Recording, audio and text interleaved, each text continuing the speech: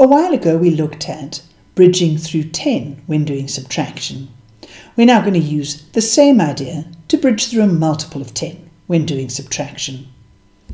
Let's start by reminding ourselves of bridging through 10.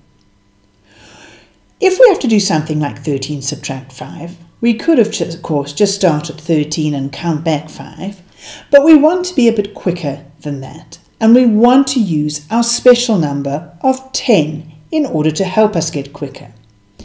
So we're going to start with 13 in our head, and we know we've got to take away 5. But we're going to jump immediately from 13 back to 10.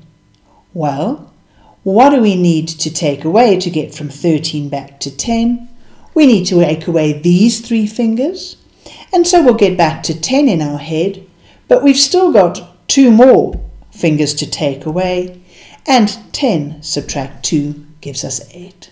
So 13 subtract 5 is 8.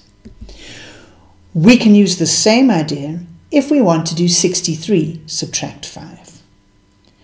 We have 63 in our head, and we want to take 5 fingers away. Now this time we're going to immediately jump back from 63 to the nearest multiple of 10 below, and that will be 60.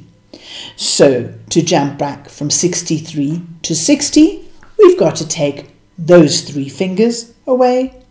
We'll get to 60 in our head, but we've still got 2 more of those 5 fingers to take away.